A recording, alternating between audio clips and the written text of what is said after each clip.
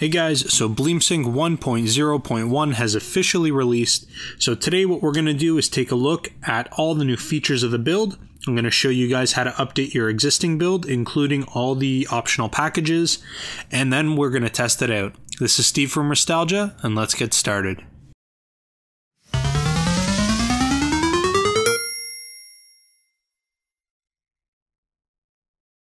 Alright guys, so it is here. The 1.0.1 release has come upon us today, and what I'm going to do really quickly is just kind of go over the update in terms of the new features that they've implemented. Now there's a ton of new things that they've done. A lot of them are very low level. A lot of things that you probably won't notice upon running, but they are in the back-end coding. So I'm not going to touch base on that. What I'm going to do mostly is talk about the things that you guys will notice. Things that when you turn on that console, when you guys start playing around with it, the things that you guys are going to notice are different right away. So the first thing that we're going to take a look at, and this is not something you guys will notice unless you're in Japan or China, but Japanese and Chinese systems are now supported. So the development team is mostly located within North America or in Europe, so they haven't really messed around with the Japanese consoles or the Chinese consoles, but from my understanding, it looks as though those are now functioning and we can now hack those consoles as well. Additionally, this is one that I've been waiting for quite some time, the extended controller support. So we've had some good luck with the RetroArch build where we could run PS4 controllers, PS3 controllers. We could plug in other third-party controllers, and they were working. I would say maybe 60-70% of the controllers you would try were working, but now they've gone ahead and they've expanded the controller driver support. So now we've got access to the Xbox drivers. We've got access to Steam controller drivers. We've got access to a bunch more things. So now we've got a lot more options with the controllers that we're going to be using for our RetroArch build, which is awesome. I know I've said in the previous videos that I've made that I was looking forward to being able to use my Xbox One controller, and it looks as though now I'm going to be able to, so I'm very excited about that. I'm super stoked about that. One thing that they do want to mention is clearly not everything's perfect, so there's absolutely no way that this development team can absolutely test every single type of controller. As you guys know, if we're using Xbox controllers as an example, they have different versions of Xbox controllers. They've got different styles of Xbox controllers, so they clearly can't test every single different version of that controller, but from what they've tested, it does seem to be working well. So keep in mind that not all controllers are guaranteed to work. We've just knocked out a good majority of them. So the next thing that we're going to take a look at is reworked optimized RetroArch 1.7.6 with ozone support. So this is actually really cool. What you guys are going to notice when you load up RetroArch is that it's got a completely new look. We've bumped ourselves up from 1.7.5. Now we're running 1.7.6, which I believe is a substantially better version of RetroArch. The other big thing that they are talking about here is that they've set it up so that way if you have a previous configuration, it's not going to get overwritten. So if you've got something set up, you've got playlists, you've got configurations with controllers, you've got all that sort of thing pre-set up from your previous build, you don't have to worry about losing it. One thing that you will likely lose, though, is if you've changed the themes. When you go through and you do the update, the theme will be reset. So you'll have to either reload that theme or you'll have to reset that theme to the one that you wanted. So the next thing that we're going to talk about here is called new dynamic memory optimization and tuning.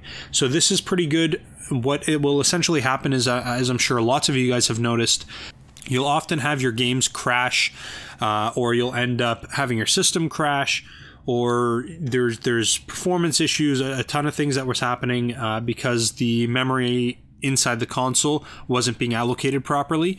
It looks as though the developers have gone through and they have optimized things, they've tuned it, and you should have substantially less issues with your console either corrupting, for example, the game corrupting and crashing, or going to a black screen and not rebooting properly. All of those things will be greatly improved, and they will happen substantially less often. So in general, what we're looking at is a better emulation experience. So that is a really cool feature too. Now, the next thing that I'm going to talk about here, they're putting it on as a new feature, but this is actually available in BleemSync 1.0. So there's another hack going around called Retro Boot, and I think it's running 0.4.1 or something like that. And essentially what it is it's just a straight bypass. There is no longer a BleemSync UI, or there's no Auto Bleem UI, or there's no other UI for the PlayStation carousel like the PS Classic carousel that you would have. It just went directly into RetroArch. A lot of people seem to like that, what you were getting. And the reason I didn't make a video about that is because essentially all you're doing is just popping in a USB drive and you're loading directly into RetroArch. This feature was always available on BleemSync 1.0, but they are just going to showcase it because a lot of people didn't know that it was an option. You can actually just go ahead into the system UI. You can hit a little check mark, and what will happen is it will no longer take you to the boot menu. It'll just boot you straight into RetroArch. Now, clearly people who want access to BleemSync, that's not going to be a benefit to you because then you lose that option. But for those who are strictly using RetroArch on their PlayStation Classic and they don't want the nonsense of having to go to a boot menu or to even have the option to access the carousel with the BleemSync UI, then you can set that there. So that's pretty much it in terms of the new major features that you guys are going to notice directly from popping in your USB and turning it on. The next thing that we're going to do is we're going to take a look at the installation process. So I'm just going to switch over to that now. And now that we're on the page that I'm going to leave in the description down below, this is where you're going to be able to download the latest update.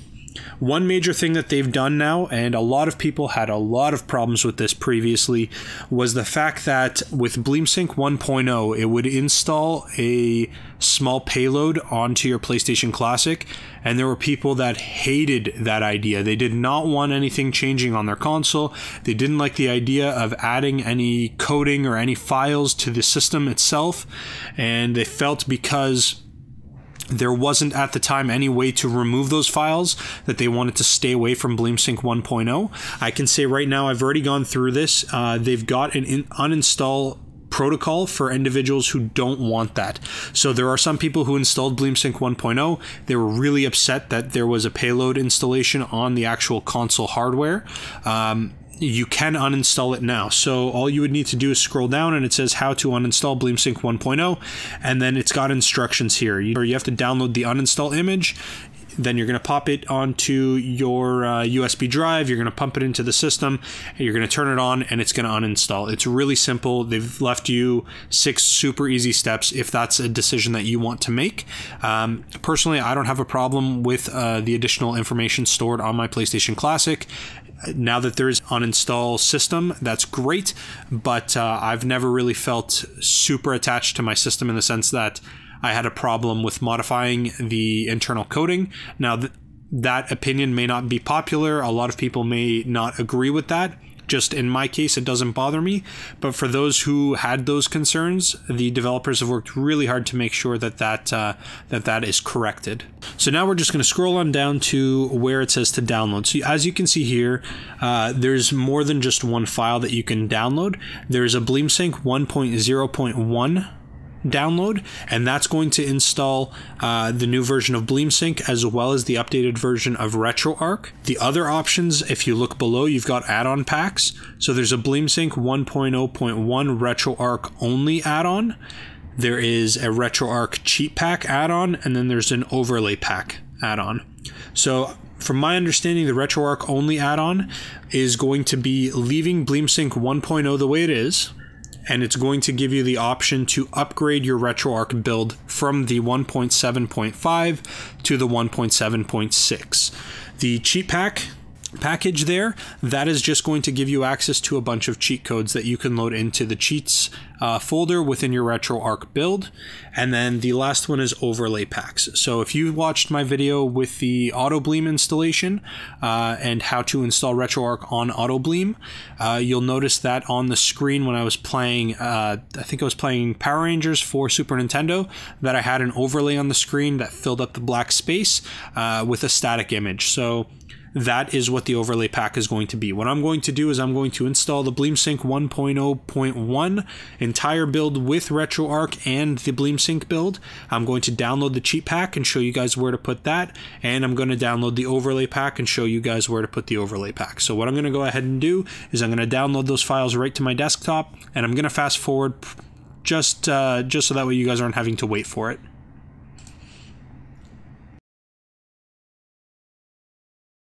Okay, so now that those files are downloaded, I'm just going to go ahead and minimize my window because we no longer need our web browser. And as you can see, I've got one folder here, which is my overlay. I've got another zip here, which is my cheat pack, and I've got my BleemSync 1.0.1 build. So what I'm going to do first is I'm going to go ahead and extract my BleemSync build. Perfect, so now that's there. I'm also going to extract my cheats, and I'm going to go ahead and extract my overlay package as well. Okay, so now that those are done, I'm just going to move them over so that way we've got them side by side. There's my cheat pack, and there's my overlay pack. So what I'm going to do is I'm going to go ahead and open up the BleemSync 1.0.1, and as you can see in here, all we have is a BleemSync folder and a payload folder. So I'm going to drag this over to the side. Now I've got my USB drive plugged in with my BleemSync 1.0 build. I need to open that up. So I've got that right here, and I'm going to set it off to the side.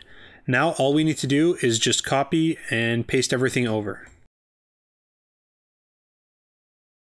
So now it's going to ask us if we want to replace. We have 1,968 files with the same names. We're going to go ahead and replace all the files in the destination. And really quickly before we're done with this BleemSync 1.0.1 folder, what I want to do is I want to delete my previous configuration to make sure that I get the new ozone system, menu system up. So on my USB drive, what I need to do is I need to double click on BleemSync, OPT, retroarch.config, retroarch again, and then right here, this retroarch.cfg file, we just need to go ahead and remove that from my build. And now we can go back to the root of our drive. Okay, perfect. So now that that's transferred over, I can go ahead and close this BleemSync 1.0.1 folder. And next I'm going to open up the overlays folder. And I'm just going to drag this over here.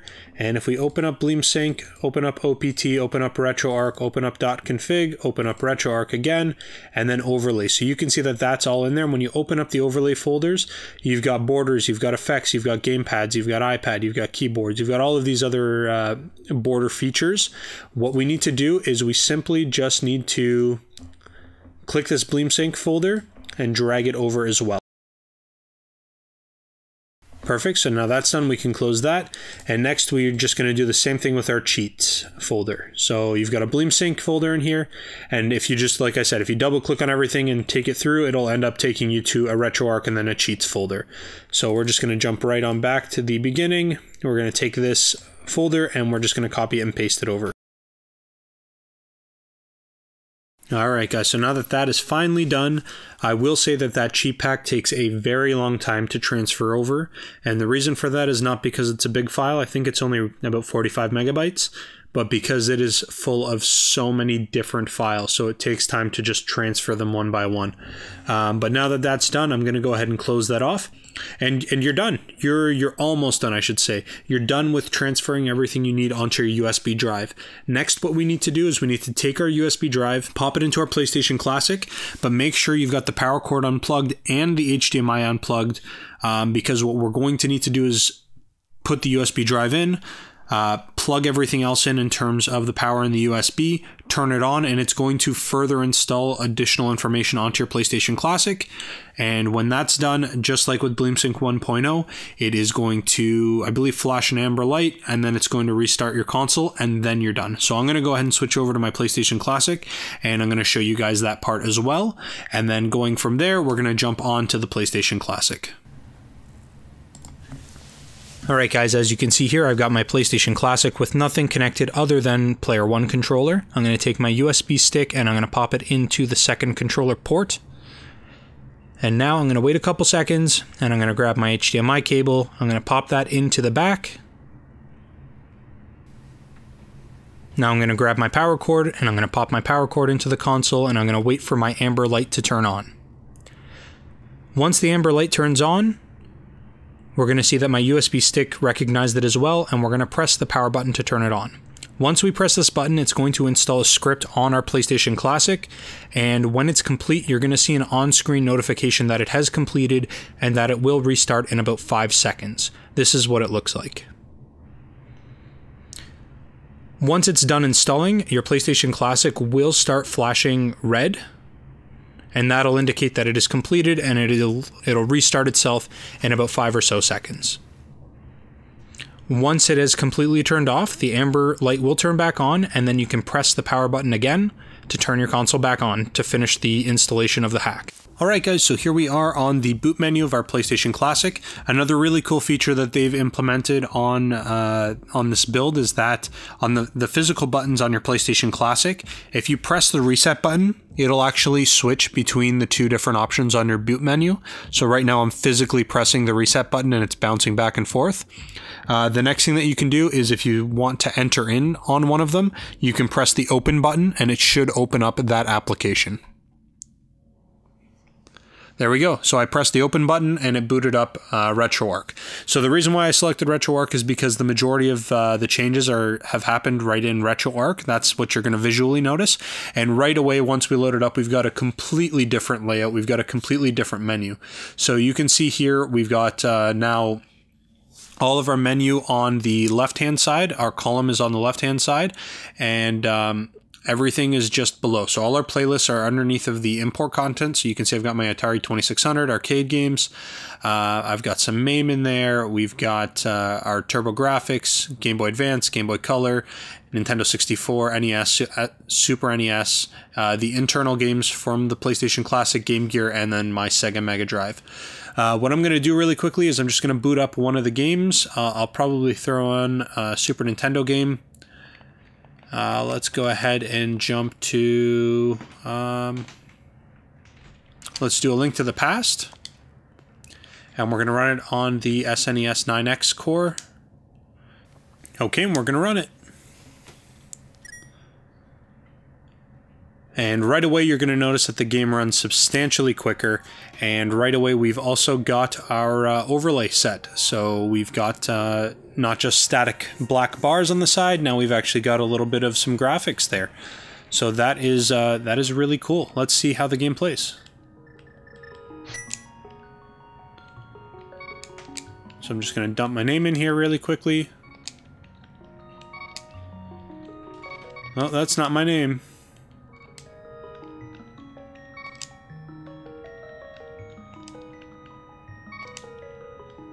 I apparently can't spell today.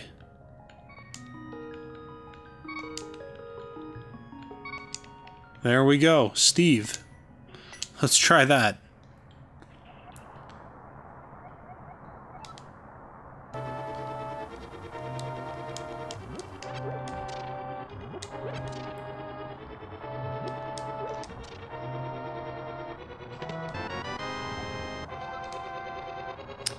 Yeah, the game definitely seems to be running really nicely, nice and smoothly.